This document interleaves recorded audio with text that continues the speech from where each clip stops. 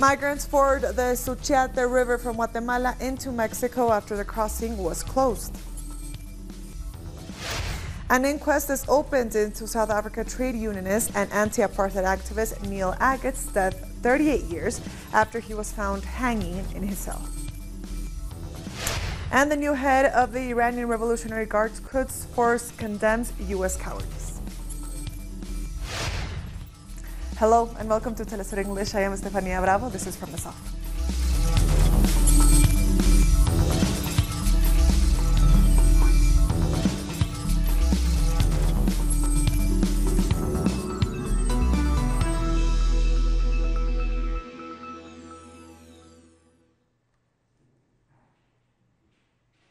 Central American migrants in Guatemala are crossing the Suchiate River into Mexico. Close to 3,000 Honduran migrants had been waiting to cross the Rodolfo Robles border bridge in Tecunuman, but Mexican authorities closed the crossing as part of an agreement the government has with the United States to cut down irregular migration through its territory. Reports state the migrants gave authorities a deadline to open the crossing before looking for alternative points of entry into Mexico.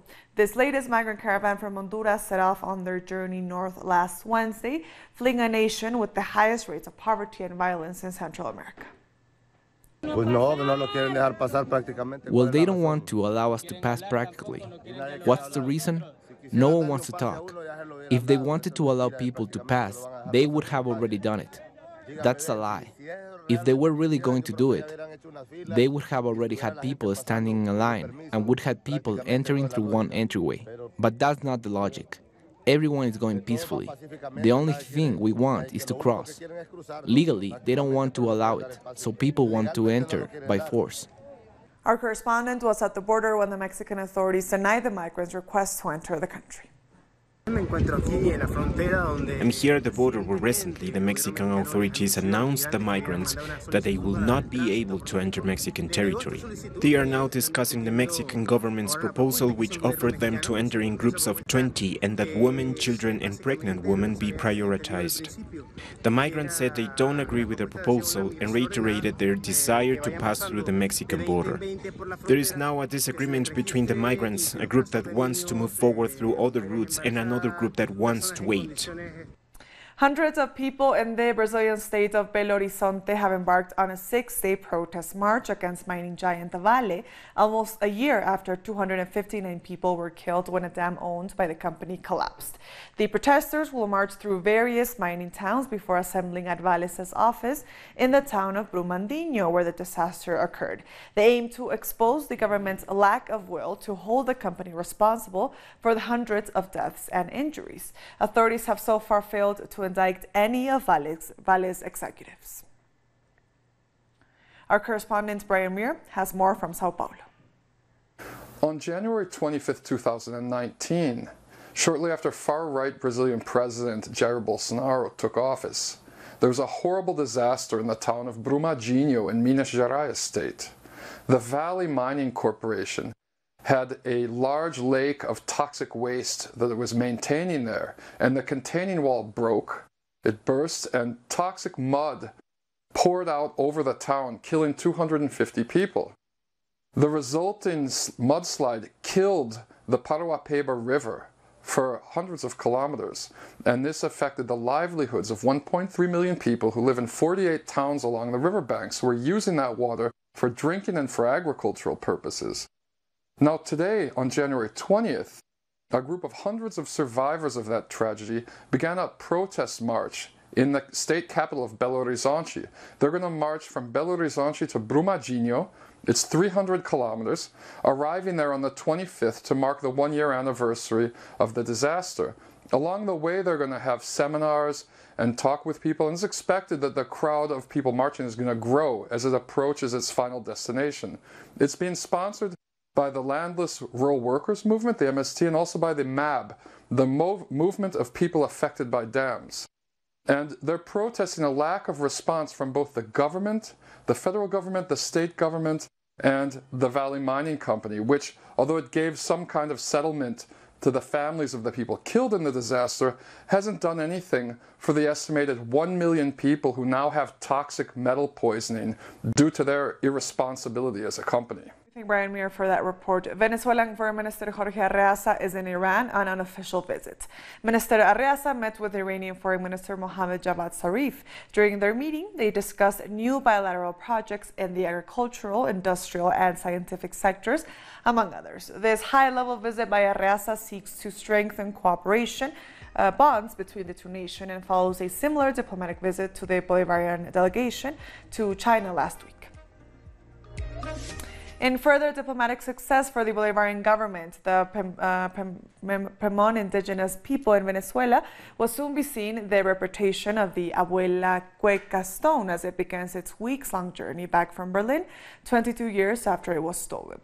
The jasper stone, which weighs around 30 tons and represents a person tuned into stone, was taken from the Canaima National Park, a UNESCO World Heritage Site, to Germany in 1998. The government at this time, under President Rafael Caldera, handed over the sacred stone despite protests by the Pemon people. The Grandma Cueca is the representation of a wise elderly woman, and its place of origin is another stone symbolizing the grandfather, both ancestors of the Pemon people. The return of the Grandma Cueca to the Santa Cruz de Mapauri is the result of the years of struggle by the indigenous peoples themselves and of diplomatic by the Bolivarian government. Bolivia's deposed President Evo Morales announced the official presidential tickets for the MAS party in the upcoming May 3rd elections. Former Finance Minister Luis Arce was chosen to run for president, while former Foreign Minister David Choquehuanca is the candidate for vice president. The announcement was made in Buenos Aires, Argentina on Saturday. The candidate for the movement towards socialism, political instrument for the sovereignty of the peoples, is Luis Arce Catacora.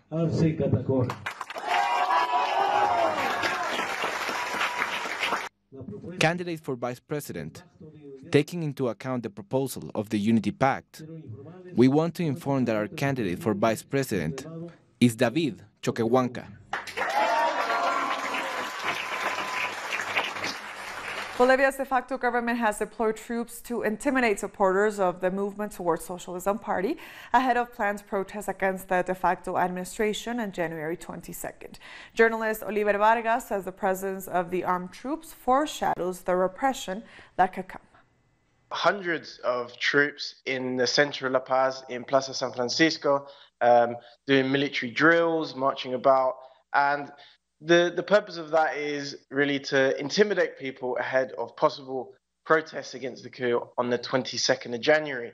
Various social movements said that they want to go to La Paz to protest against the government, and this was a show of force, saying that you're not going to be able to march where you want. The military is preparing for war-style operations if marchers do arrive to the city. So yeah, as I said, it's about intimidating the people, and this is something that took place not just in La Paz, but in every capital city of the 9 departments of Bolivia. CARICOM head Mia Amor Motley says her country will be boycotting a meeting with U.S. Secretary of State Mike Pompeo in Jamaica set for Tuesday. The Barbados Prime Minister said the decision was taken as only some regional heads were invited, a move she dubbed divisive. I am conscious that in the next week questions will be asked as to whether the Barbados Foreign Minister happened to be missing from a meeting in Kingston, in Jamaica, that will take place on Tuesday. And we don't look to pick fights. I don't look to pick fights. But I am conscious that if this country does not stand for something, then it will fall for anything. As chairman of CARICOM, it is impossible for me to agree that my foreign minister should attend a meeting with anyone to which members of CARICOM are not invited. If some are invited and not all, then it is an attempt to divide this region. And starting Tuesday, Pompeo will be in Jamaica for a two-day visit where he will meet with Prime Minister Andrew Holmes and several other Caribbean leaders. They are expected to discuss the recent flare-up in the Middle East and matters pertaining to Venezuela. This visit is a year after the Jamaican Prime Minister and 4 other regional heads met with U.S. President Donald Trump in Florida. The White House had tried to bribe countries to vote against the legitimate Venezuelan government of President Nicolas Maduro with potential investment and an organization of American States Forum. On behalf of Haiti, prosperity of all people. With the murder toll at 26 so far this year, Trinidad and Tobago's National Security Minister has raised questions about who stands to benefit from crime. This as he implied that criminal elements are being encouraged to commit heinous acts. Why is it that suddenly there are these instances, people driving along certain main roads and just being shot at? Police officers, on some instances, who were shot at, but there was absolutely no intelligence or no link of them to anything whatsoever. And we began looking at it. We then began to put certain pieces of the puzzle together, that there are certain people in our society who want to create the impression and create a sense of fear and create a sense of panic in Trinidad and Tobago about what they call the runaway rate of crime. We'll be back in just a minute with the latest stories from Africa. Stay with us.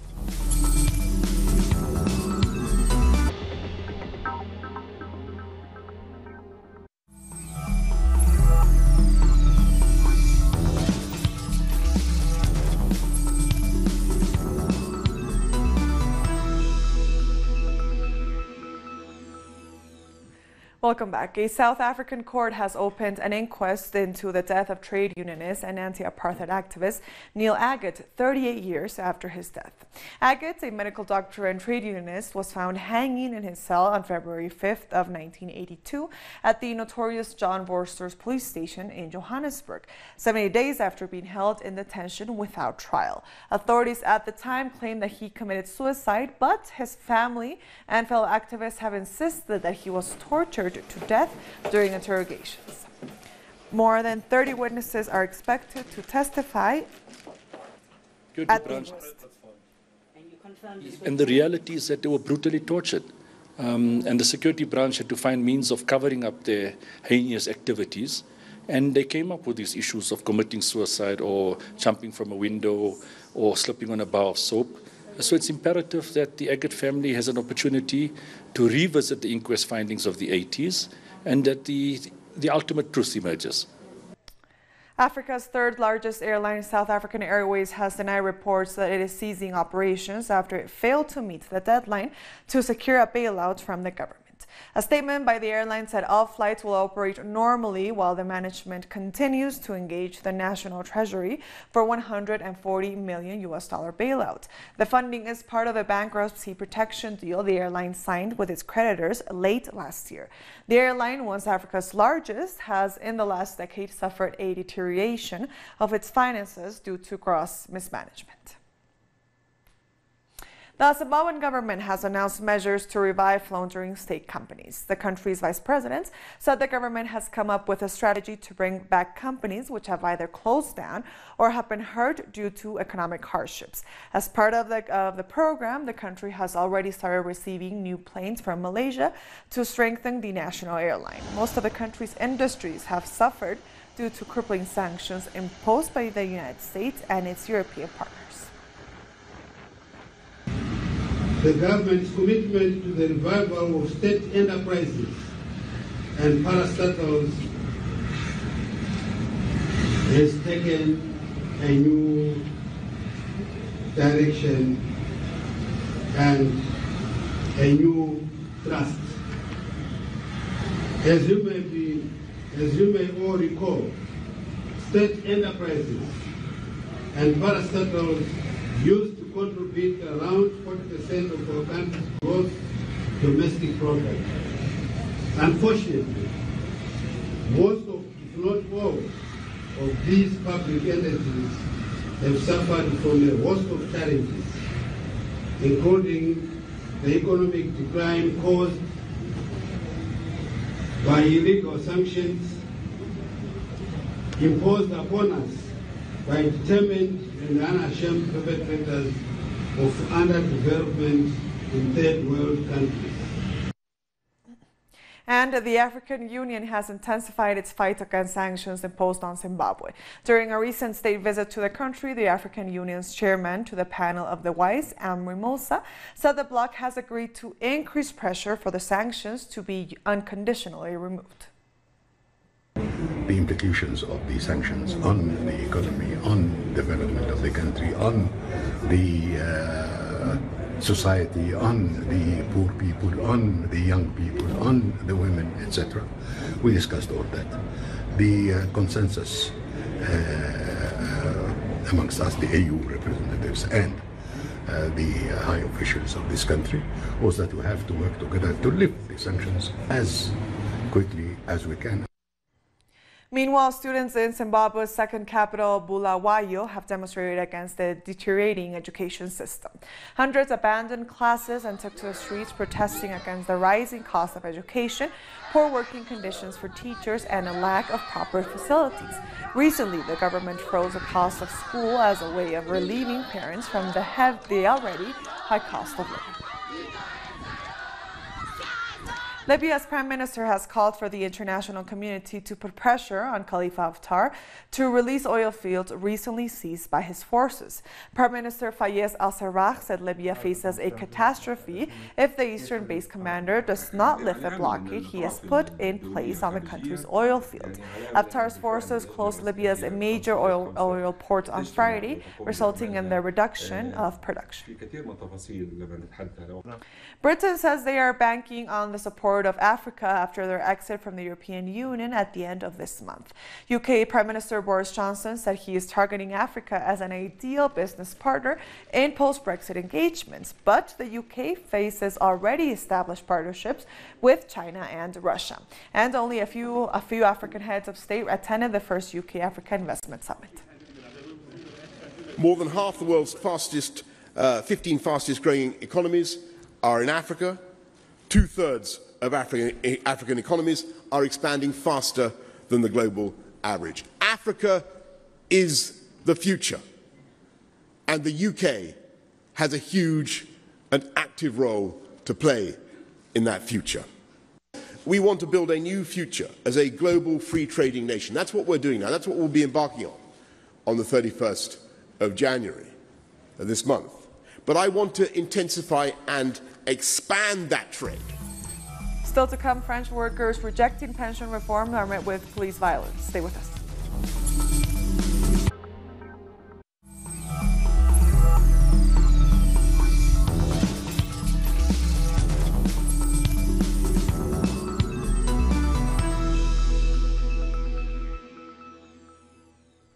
Welcome back. The new Iranian Quds Force commander has vowed to avenge the assassination of his predecessor, Qasem Soleimani. The newly appointed commander, Ismail Ghani, said Soleimani was killed in what he described as a cowardly way by the United States. The United States hit Qasem Soleimani in a cowardly way, but with God's grace and through endeavours of freedom seekers around the world who want vengeance over his blood, we will hit his enemy in a manly fashion. 2 protesters and 2 police officers were killed in the Iraqi cities of Baghdad and Basra on Monday as anti-government protests resumed. The 2 protesters were killed in Baghdad's Tahran Square after security forces used live ammunition, raising the death toll at the hands of the state to over 450 since protests started in October. Meanwhile, in Basra, 2 policemen were run over by a civilian car, sources said. The driver was reportedly trying to avoid the clashes. Demonstrators say Prime Minister Abdul Mahdi has not fulfilled any of his promises, including an overhaul of a corrupt political system that has kept most Iraqis in poverty. The deadline given to the government ended today. We are going to escalate our protests until they meet our demands. We will never give up the escalation. We are not bored. We will stay intense. We will never return. As long as there is no homeland, we won't go back to normal life. We have been here for 4 months. We have surpassed 100 days, and they have not met our demands. These days are the last days of those rules. A new SARS-like virus has killed at least 3 people in China, with almost 140 new cases discovered over the weekend in the city of Wuhan. Authorities have implemented the use of body temperature cameras at the Wuhan railway station and airport to detect the infection, expressing fear the epidemic could turn into a major outbreak as millions began traveling for the Lunar New Year. First discovered in the central city of Wuhan, the virus has caused alarm because of its connection to severe acute respiratory syndrome, or SARS for short. Over 200 people have been diagnosed with the virus in China. I would like to emphasize that since the epidemic started, the Chinese side has taken serious, earnest, and professional attitude to actively deal with it and formulate a strict prevention and control plan. We are sparing no effort in treating patients and in managing those who have close contact with them. We have launched a thorough epidemiological investigation and have released relevant information about epidemic prevention and control in a timely manner, and have actively launched publicity campaigns on disease prevention knowledge. Still in China, a 6.4 magnitude earthquake has hit the country's Xinjiang region, injuring at least 3 people. Evacuations are underway after some residents in the region said that the strong tremors greatly shook multi-story residential buildings. Moving on, gun control remains a poorly managed issue in the United States, as once again a mass shooting has left 2 dead and several injured in the state of Kansas. Police officials have confirmed that a gunman had opened fire inside a bar on Sunday night, killing 2 on the spot and injuring about 15. It has not been established what the motive was, as the suspect was also found dead at the scene. At about 11:30 tonight, officers were actually in the area, 40 Highway and Nolan Road, when a disturbance started and there was a shooting. Upon arrival, they found quite a chaotic scene and they had to call in officers from all over the metro area in order to stabilize the scene before they could start the investigation. Once they began the investigation, they found 1 adult male deceased in the parking lot, 1 adult female deceased in the parking lot. We believe that the shooter that started this incident is one of the deceased, and the preliminary investigation looks as though an armed security guard working at the establishment stopped the shooter. Hundreds of protesters have been met with police repression during a march in the city of Versailles, France. Protesters are on the streets to protest against pension reform, while President Emmanuel Macron holds a Choose France summit nearby. The French president is hosting executives from all over the world to praise a France that welcomes companies with open arms. Workers have condemned Macron's administration draft pension reform bill that includes a contested clause on raising the retirement age by 2 years to 64, among other things. Clearly, the government is refusing to withdraw this reform. This reform is unjust, and we can see it. In fact, they have granted several benefits to certain sectors, notably the police, and now they're not going to be affected. And we realize that the reform for equality for all workers is actually a sham. It's worthless. It's a demonstration that's been declared, so we were right in front. We were pushed. They wanted us to turn back, to stay on the square, in front of the Versailles Chantier station, simply so that we don't make a noise and are not visible. That's all. So we were actually pushed back. So we tried to put our hands up to show that we are not violent and that we are here to demonstrate. It's a right. And with that, we've come to the end of this news brief. You can find these and many other stories on our website at telesorenglish.net. And join us on social media. We are on Facebook, on Twitter, and on Instagram. For Telesur English, I am Estefania Bravo. Until next time.